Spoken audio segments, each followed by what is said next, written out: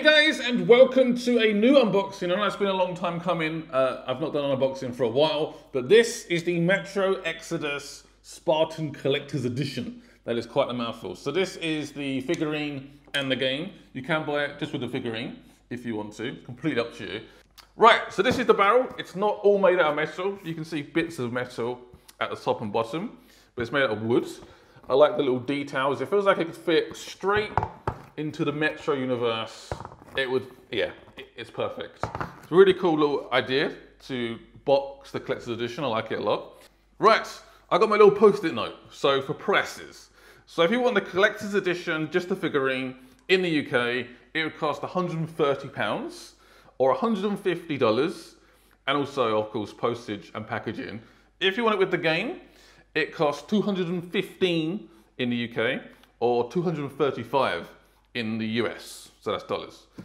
Yeah, that's the prices. I want to make sure that is clear in case you guys are interested.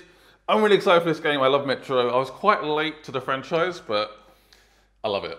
Right, so we're going to open this up. You guys can see up here, this is the metal band at the top. We unhook it, and it will reveal what is inside. So you take this off completely. There we go. Ta-da! Magic. Yeah, so this, I think, is like a wood, I don't know what it is, to be honest. It feels like wood to me, like a very thin wood or like a cardboard material. That's the lid off. And then you're met with the game. So again, if you didn't buy the collector's edition with the game, you won't get this, but it's the PS4 edition. So this is the Metro Exodus Aurora Limited Edition. You can buy this in a lot of the stores. We're going to unbox it. Of course, mine does not have a disc inside, which kind of sucks. So this does contain a metal case, which is on the outside. We have the expansion pass. We have a steelbook for the game and the World of Metro art book. Very cool.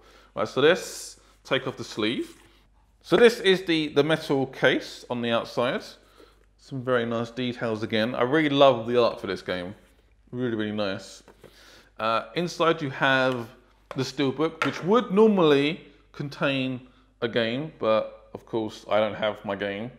I'm still bitter about that. There's the front of it, the train, the famous train. We are no longer in the Metro. We are on the railway. Right, so inside I can't actually show you this because it has the codes on it, but we have the expansion pass for the PS4. We have the dynamic theme for the PS4, and then we have, which I believe is like a very, very small manual, like incredibly small. It's literally a page. Not very impressed by that, but manuals are a thing of the past. So that is inside your case. There we go. On fire. I'm thinking that is the train.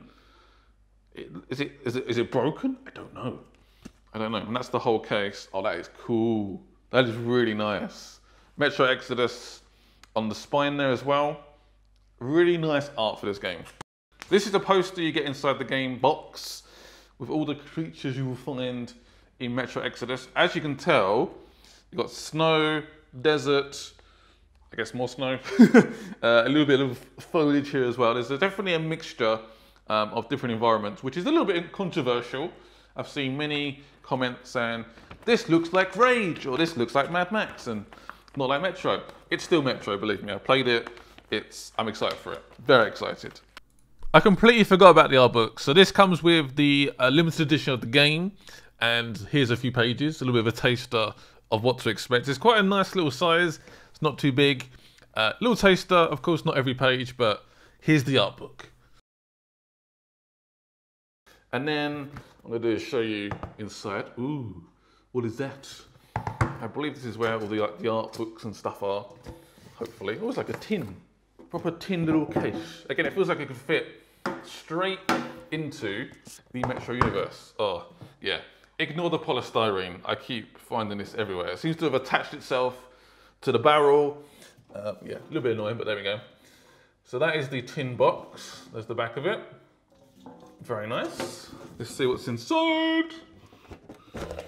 Ooh, okay. That's not...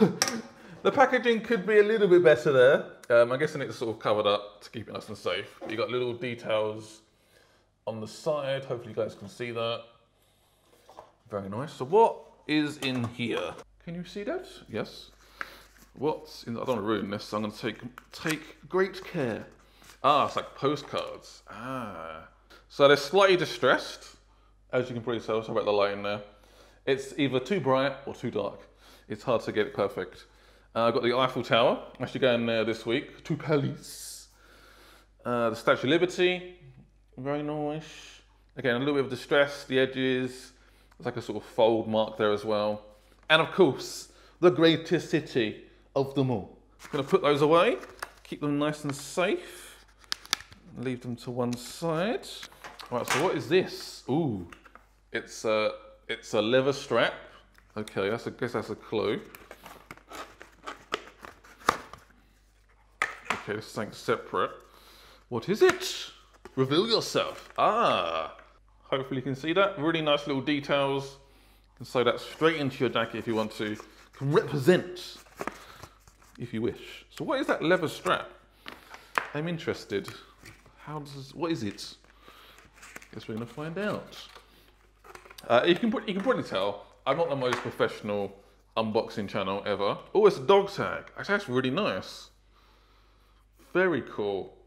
Right, I'm hoping that is in focus. There we go, look at the detail on that. A proper dog tag. We got the leather strap. That's very cool, I like it. Sometimes you get items in these collector's editions which are a little bit cheesy. I would never wear it. This is actually quite cool though, I like it. Right, I'm gonna put those items to one side. And let's see what's next. It might be the figurine, it might be. It might be. We don't know yet. We're gonna find out. Oh, I forgot how heavy and how big this is. Right, there's a bit of polystyrene-y stuff here, so I should probably keep. Go there. What is this? Oh, is it? Yes, the figurine. Ooh. Right, so that is what you are welcomed with. There we go, so it's inside the barrel. And what I should probably do is tip this upside down. Don't know if that's a great idea, but we're gonna do it anyway. Do it nice and slowly. There we go. Yeah, there's polystyrene absolutely everywhere. That's the only negative so far. This barrel seems to attract polystyrene. And my wife will go absolutely mental when she gets home. So, yeah. Oh, there's more. There's more polystyrene. But that is now a fully empty barrel. Done. Again, if you go with just the statue and not the game, I believe this is all you get. This is what you get the figurine in all its glory. We're going to open it up, have a really detailed look, and see. I'm really picky with figurines. Really picky. I like good detail. And I buy so many which have this like face that shows, just doesn't look human. There's no detail. So I'm quite fussy. So we'll see if this impresses me. Fingers crossed. Reveal yourself! Got a few little instructions there. No idea if you can see that. We're gonna open this up. Again, it's nice and protected, which is good. I like to see that. Might have to get the knife out so I can actually open it up. Again, that is now empty. Again, a nice little detail there. That's my knife. A little Metro logo there. I like that. I just almost stabbed myself. Lovely. I mean, at least if I stabbed myself, it'd be on camera. I guess that's a minor positive. Right, so there is a gun. Oh, it's heavy. Oh man, even that gun.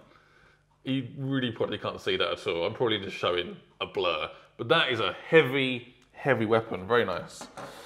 I do like a good bit of weight to my figurines. Let's lay this flat.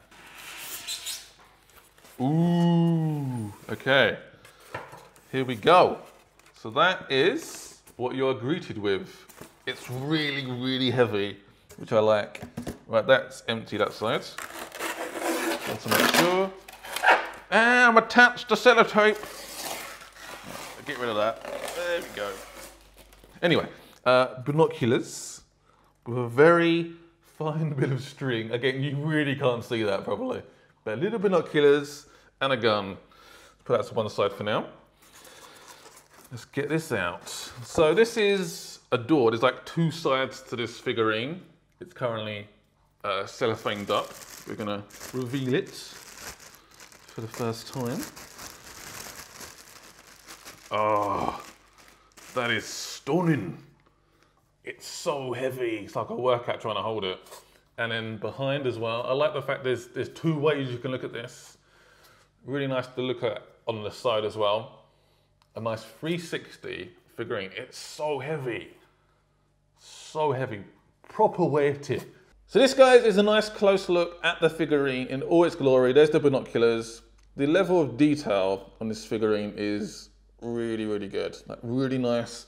I love the fact it's a full 360 figurine. Details on the back. There's the gun. That is loose.